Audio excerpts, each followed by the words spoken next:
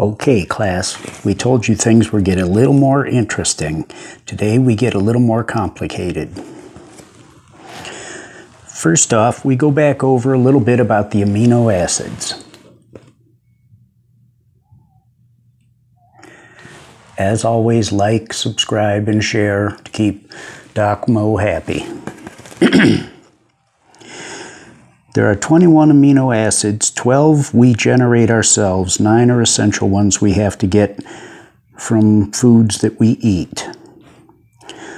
Aminos make up the protein which is used to repair, construct, maintain everything about us.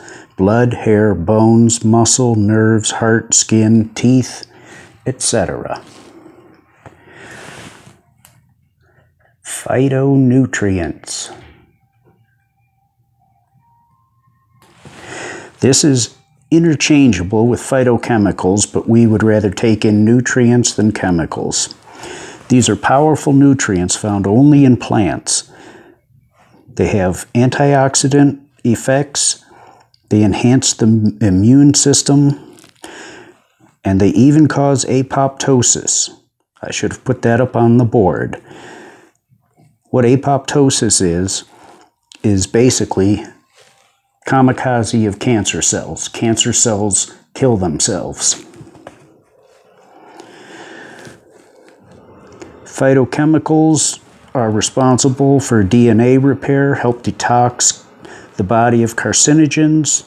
We won't be going over all of them as there are 10,000 plus. That would make for one fun test, wouldn't it? Okay, they include, some of what they include is monophenols, lignans, flavonoids, curcumin, hydroxycinnamic. That takes us to the next word, phenols. Phenols are a part of the massive phytochemical phytonutrient group. Elegantannins are dietary polyphenols in berries, nuts and seeds, walnuts. They are potent antioxidants, and you need to get in as many as you can. Again, phenols are phytonutrients, which are plant nutrients. Walnuts, in particular, reduce C-reactive protein as well as plaque adhesion molecules to the arterial walls. Both of these, if you do not stop them, increase arterial inflammation, something we don't want. So, walnuts help to improve elasticity of your blood vessels. Polyphenols. That's exactly what it means. Combinations of phenols that occur naturally together. These include thioglykans, quercetin, epicatechin, and many others.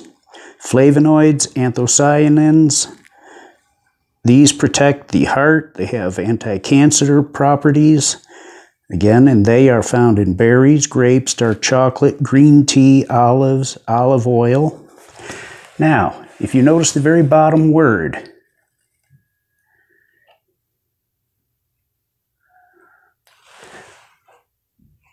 that's abbreviated EGCG.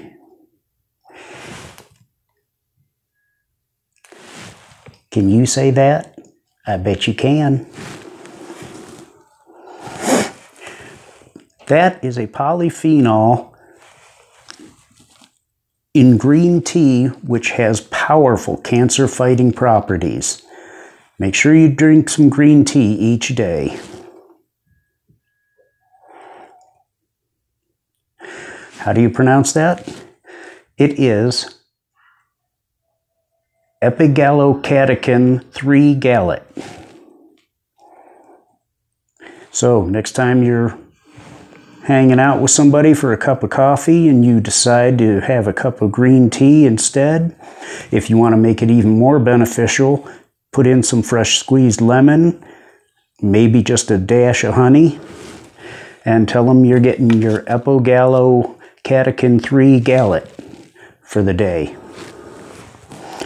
Okay, lots more fun words coming, lots more learning. We'll see you next lesson. This is Curly signing out.